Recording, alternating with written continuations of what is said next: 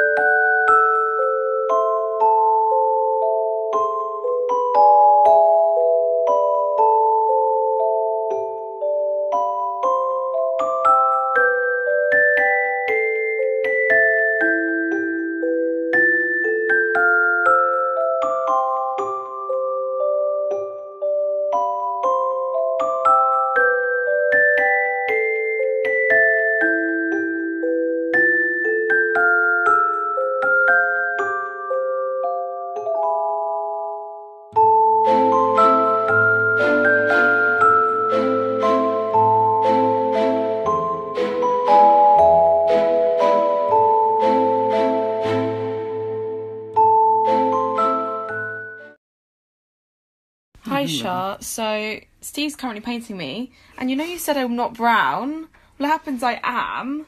This is a brown paint. And this is my skin colour, and it's really similar. So, who needs fake tan? Mine's real. So, yeah, no, it's alright, because you just fly up. this is the final look. The pictures are better, but basically this is my new Christmas jumper. So I'm going to wear it out today.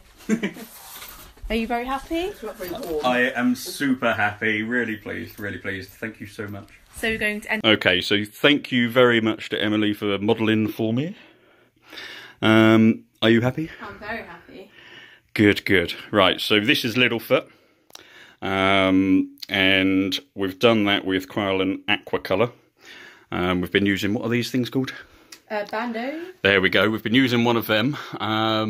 I certainly found it a challenge shifting between skin and material. But it was a fun challenge to try and overcome as best I can. I've used different colours that I believe this light brown and the darker brown I had to mix to make these colours. And I think the pink for the lips was mixed as well. And then we've got, so this was all brush technique.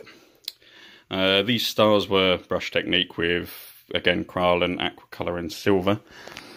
This moon was a Kryolan product. It was a liquid body makeup, I believe it was called. And what I've done to get a bit more of a shine around there is airbrush some silver, just so it's not a defined clear circle. There's a bit of bleed to it. On top of that, I've drawn Santa with his reindeer.